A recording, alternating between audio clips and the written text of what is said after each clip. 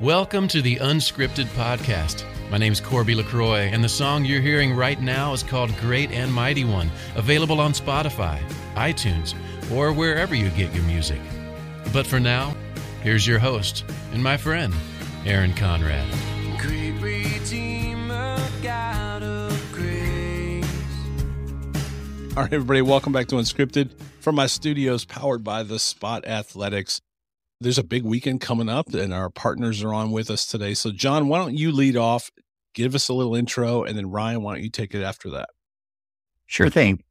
My name is John Beamer. I'm the founder of Jerseys of Hope. It was an organization I founded 7 years ago in honor of my mom. We take new and used athletic jerseys and give them to hospital patients to lift their spirit. Hi, guys. I'm Ryan McNaughton, pal of John Beamer's, co-founder of the Cleveland chapter of Jerseys of Hope, if you will, along with our friend Gene Byros. Got to meet John about 5-6 years ago through Gene. And really, we spent a couple of years really begging him to do work on his behalf up in the northern part of the state. And we said, listen, just give us a chance. We can pull this off. And I'm proud to say this will be the third event. So I'm grateful for John for believing in us. And I've really become an evangelist for this amazing organization in the process. So we're going to put this episode out very quickly because you guys have an important weekend, and we also have something important today. I don't know when people hear it or when I will get this officially up on the web and people will hear the podcast. But as of today, I don't know, Ryan, what are we doing? I think there's like 14 hours left. My math's not so good. I didn't go to Syracuse. So my math's not so good. Well, listen, to be fair, I did go to Syracuse, but I did not spend much time like in the engineering hall or anything like that. I was in the journalism wing where math was not that necessary. All right. We have a Mark Price autographed jersey up for auction right now. Right now it's sitting at about $450, but by midnight tonight, which is Tuesday, February 21st, but that's not the last chance. And so why don't you guys talk about this weekend, because there's more opportunities and it's not just Mark Price's jersey. There's much more this weekend. So let's talk about this weekend. So this weekend, we have a big event in Middleburg Heights. I'm in Columbus, guys. So Middleburg Heights, and it's Fatheads, and it's a $50 donation, and it comes with a meal and samplers of their beer. Ryan, you could tell them about what we're auctioning off there. Yeah, sure thing. So we kind of found the sweet spot, and really give most of the credit to Gene for how these events go. We started a couple of years ago, and it's the middle of winter. We're like, what can bring people together? And we kind of found this combination of not only philanthropy, but food. If you're going to be stuck inside, you might as well get a halfway decent meal, halfway decent beverages on a Saturday. So I'm really excited. I would say this event of the three that we've done in Cleveland has probably the widest variety of jerseys, and certainly the most unique variety, in part thanks to you, Aaron. Of course, thanks to Mark Price, my favorite Cleveland Cavalier of all time. So if folks can't get on board or inside the online auction, we're going to have a second autographed jersey in person that people can bid on. So we do a nice combination of silent auctions with jerseys. We'll have some gift baskets and raffles as well.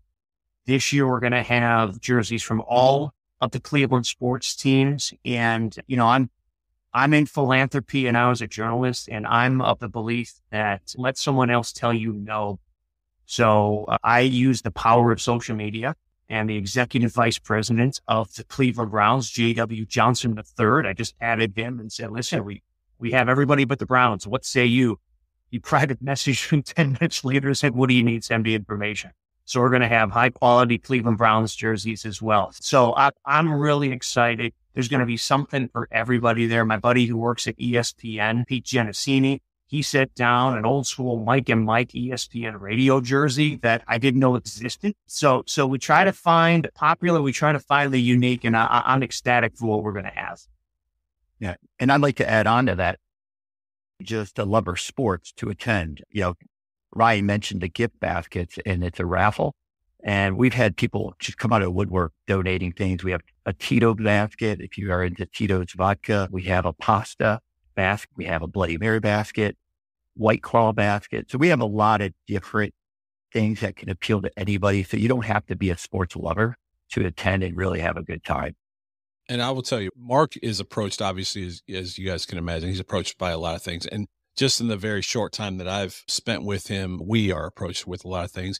And, to his credit, he doesn't do everything. This was a no-brainer right away for him. And so very much appreciate Mark signing the jerseys and being behind Jerseys of Hope. And again, 100% of the auction go to you guys. So what does that mean? When I send you the final check, let's just say, where does that go? Just so people know, like, where these funds go. Cause I already know what you guys do, but just a quick understanding of what this event on Saturday and Mark's jersey will do for you. Well, obviously, depending on what that jersey goes for, but the impact that will make, the rule of thumb is basically if it goes for that 450, which would be amazing, just the 450. But like Ryan says, we want it to be even higher. That will impact about 10 to 12 kids that are in a hospital and they're lonely. So if they get a jersey, it's about their favorite team. It lifts their spirits and make them feel so much better. Obviously, there's no place like home, but if they're in a hospital and they get a jersey, we've had nurses and doctors tell us that they wear them nonstop. Like they won't take off the jersey. Sometimes it becomes an issue where it's like, you got to take off the jersey. It's been 3 days. So that's the kind of impact that this kind of charity brings to the table to these kids. That's amazing. And so on Saturday, Ryan, do you want to give us the details again of Saturday, the start, the end, kind of what people can expect when they get there and how they sign up, I guess? Is there a sign up beforehand or no? Preferably if folks can RSVP ahead of time, and we've kind of already given a head count, but folks will always, restaurants and hosts will do a little more on the front end, expecting some walk-ins, and walk-ins will be welcome. We'll fit you in. If we exceed a number, someone can have my samples and my food. I just want to welcome folks in. That's not a problem. So again, we're going to have a great combination of jerseys, of baskets, of raffles. To John's point, yes, something for everybody. Ultimately, philanthropy is what it is, and keep your eyes on the prize and the good that it does. And I appreciate you asking John about what is the impact. And I've shared with folks, my wife asks me all the time, guys, I'm probably a little too involved, having a couple of young between stuff like this. Syracuse University, I run their alumni association right now. And people ask, well, why do you do all this? Why do you take time off? Why do you do this? And to me, you find a way to get involved in philanthropic endeavors to you. Right? Because if we're going to volunteer our time, talent, and treasure, they darn well better mean something to us. And what John and his wife and the team does, they absolutely mean something to me. I'm an old sports reporter, sports jerseys. I go to Burlington at times. If I find something for $3 or $4, I buy them. I give them to John. Just here, brand new jerseys, brand new, $80, $90 I got for $4, put them to use. But then the other part is you also surround yourself with good people. And John and his wife, Monica, Dr. Tom Palmier is also on the board. Gene Byros. He's the greatest human being ever going to meet in your life. It makes this stuff easy. And then so that got us involved with John and his team, which has now gotten us involved with you and Mark and Unscripted. That's why you give up your time, talent, and treasure. So again, I can't thank you enough. This is going to be great. It's going to be a third event in Cleveland. We did an event at Catawba Island back in September and just blew the barn doors off, as opposed to when it comes to dollars raised, getting the word out, great newspaper article. I talked to John and his wife. So I think I feel fortunate. I'm on the ground floor of this, and it's only going to get bigger. And I'm proud to evangelize to anybody. It's going to be great. And the irony is, for most people listening, they may not realize I actually met Gene Byros in high school. It's been a certain amount of years since 3-4 years. Yeah, it's been a couple. And I used to listen to you on the radio. So I do remember you being on the radio, and I'm very excited about this event. I'm very excited for the opportunity, and we're really glad to partner with you guys. And I hope to be there on Saturday. Yeah, that would be great.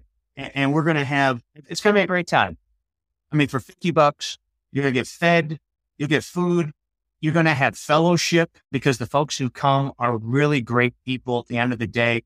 And you're going to have a chance to donate to a great cause and perhaps walk out of there with some incredible one-of-a-kind items. So, I mean, it's a Saturday in late February in suburban Cleveland.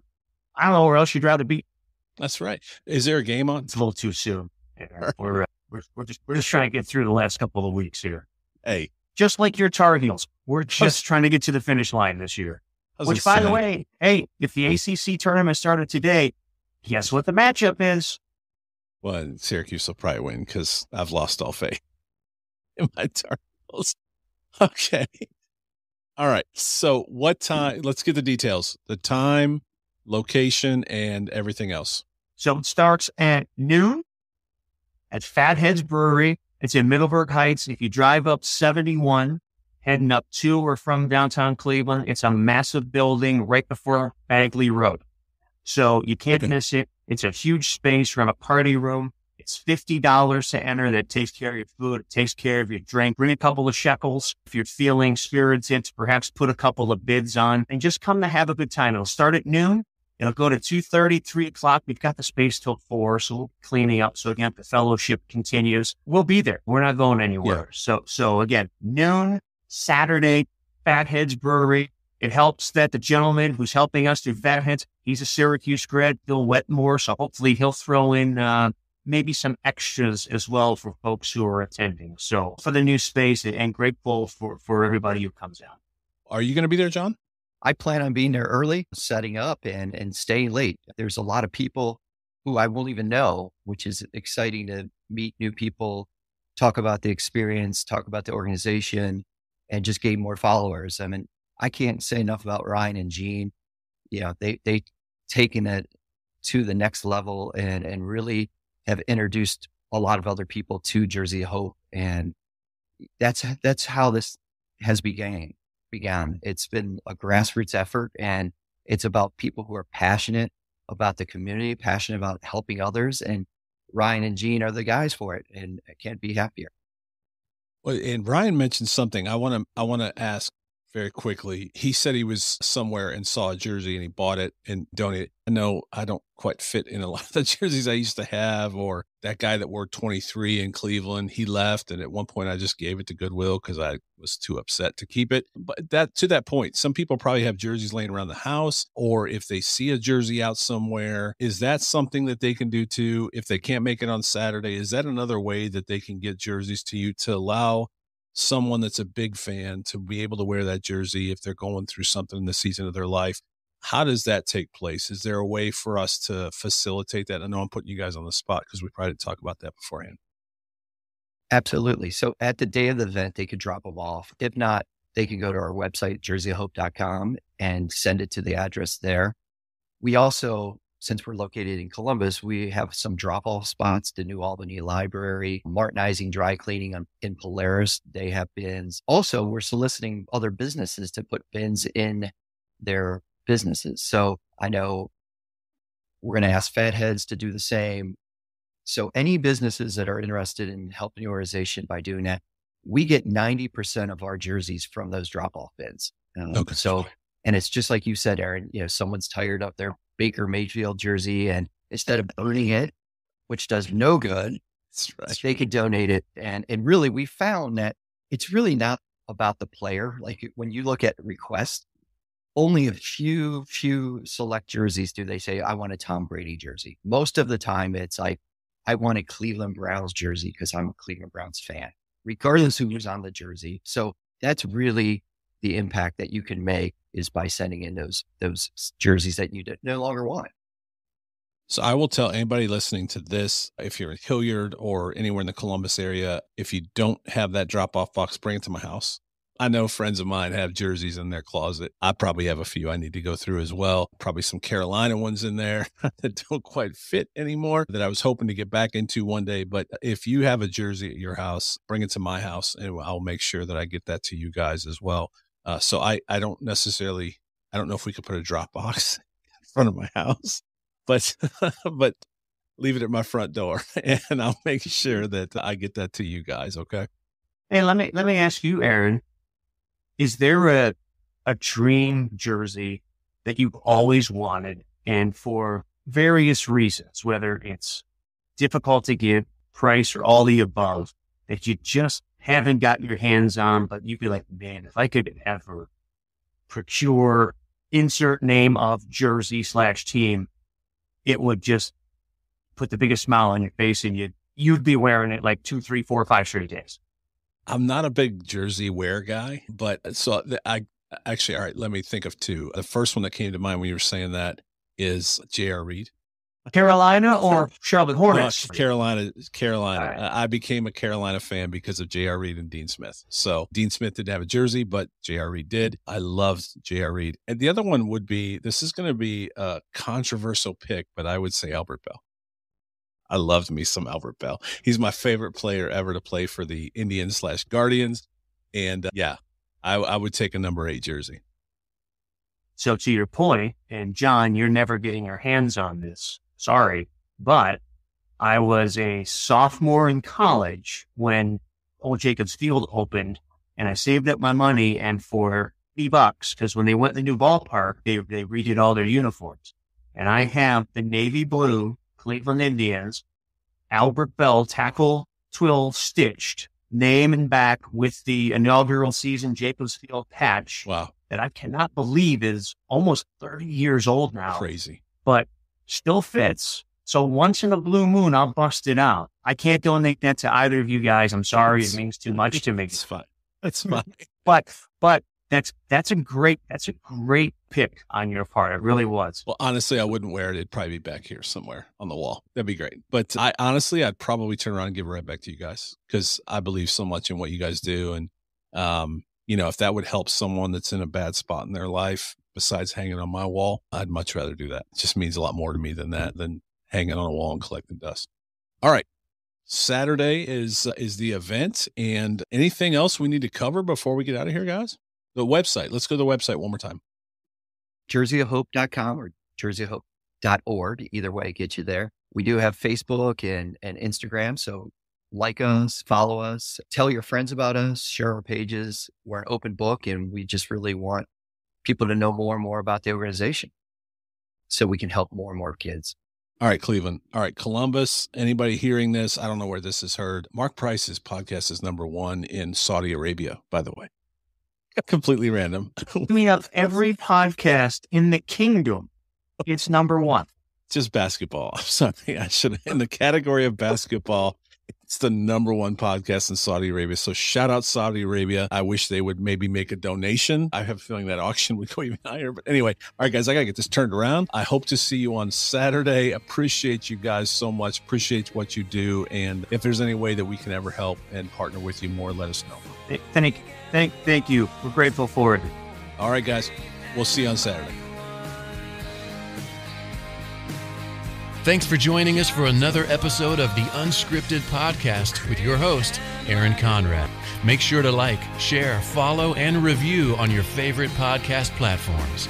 Also, make sure to check out my song Great and Mighty One on Spotify, iTunes, or wherever you find your music. We'll see you next time on Unscripted with Aaron Conrad.